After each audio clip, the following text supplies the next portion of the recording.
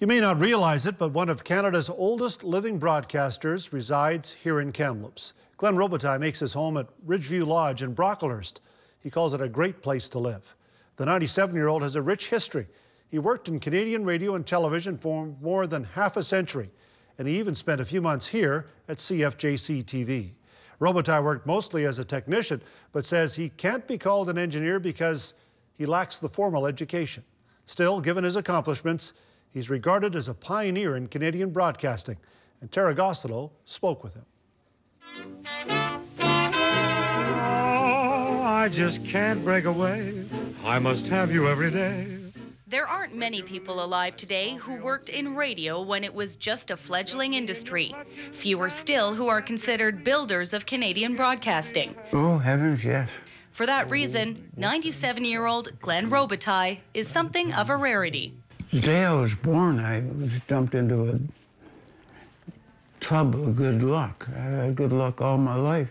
Robitaille's broadcasting career spanned 50 years, beginning when he was 16.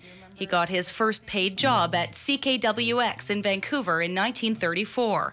It came after doing odd jobs for the staff there. They invited me to their transmitter, which was on Seymour Street, right near Davie Street, a little 100-watt transmitter. And the minute I stepped in that transmitter room, I was hooked. From then on, broadcasting was my life.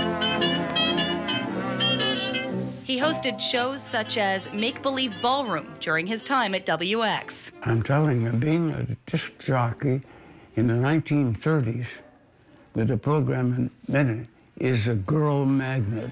In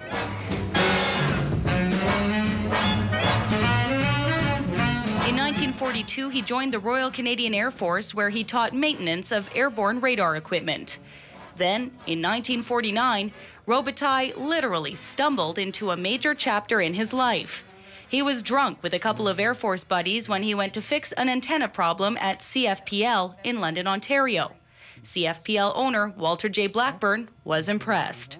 To make a long story short, Mr. Blackburn apparently phoned around to ask about me, wondering, of course, if he can do that drunk, what's he like sober? He was hired immediately and began a 33-year career.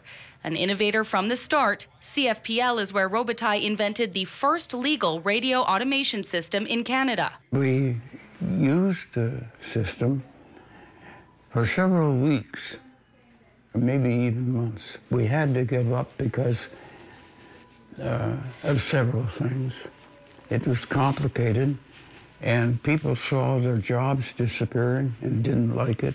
For that, he received industry-wide recognition. He went on to win a lot of awards. He installed a lot of radio stations, and that was for RCA at the time. I guess they provided a lot of the transmitter equipment.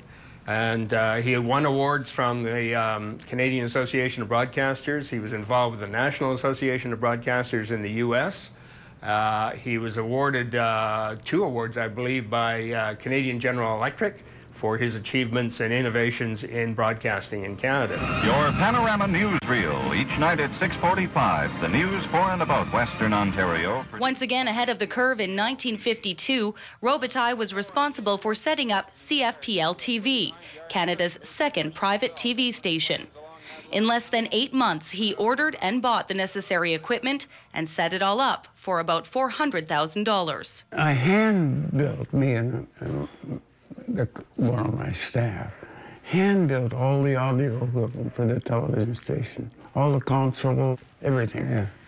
Okay. An innovator who broke new ground in radio and TV, Robitaille counts building the station as one of his proudest accomplishments. He was able to do many things in the industry, and not too many people were both pioneers in both radio and television. And seeing he started in radio early on and then went on to do a lot of things in television, yes, I would say very much a pioneer in both.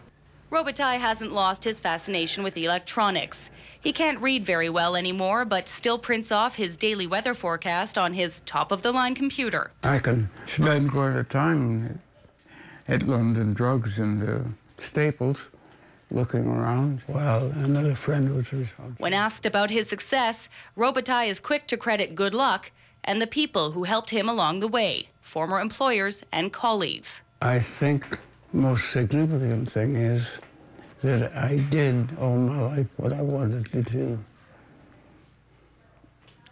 I was enjoying my work every working day.